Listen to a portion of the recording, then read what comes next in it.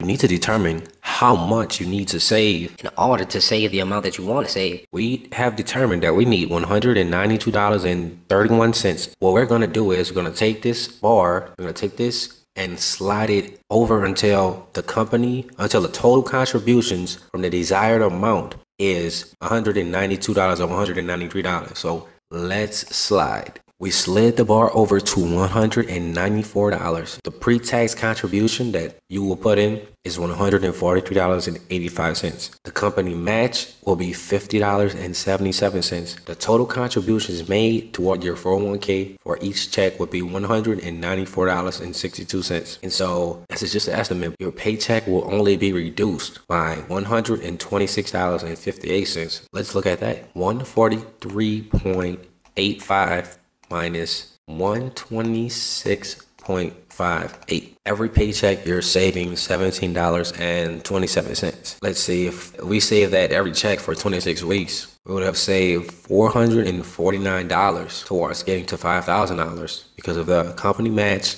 and the pre-tax and the paycheck reduction. $194.62 times 26. That will get us to our desired amount of $5,000. Depending on what you choose, you can save with the company match and your paycheck will be reduced by a lower amount as well. If you're going for the goal of $10,000, it's even better for you because yes, you're going to have to pay more, but you're also going to save more. You wanted to save $10,000 a year. Let's see, if you wanted to save $10,000 a year for every check, you would have to get $384.62. What you need to do is you need to slide the bar until the total contribution amount is $385. So we're going to just slide the bar, keep sliding. There we go. We're at the desired amount of 40%. The pre-tax contribution will be $338. The company match will be $50. The total contributions will be $389.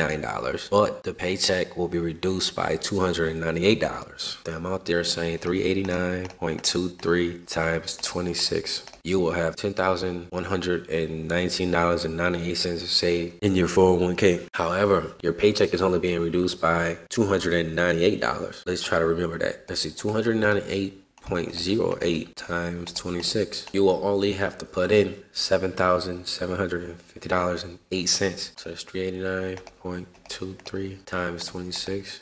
So $10,119.98. $298.08 times 26. $7,750.08. 10,000 minus 7,750.08. So you will save $2,369 in your 401k. You can reach $10,000 and save almost $2,400 in your retirement because of the combination of company match and the pre-tax contribution and the paycheck reduction. By your paycheck being only reduced by a certain amount, that would allow you to continuously put more and more depending on your strategy and goal. Think about this. If you save $2,369 for 10 years, you would have saved $23,699. You would have $101,199.08 in your 401k. I believe this is a great way to save money and also reap the benefits of the Walmart 401k. So let's say you usually retire in 30 years times 303,599.4 in total contributions. 303,000. So let's just say I did the entire 50%. If you're unable to do these things, then you should probably not do them. But if you can, go for it.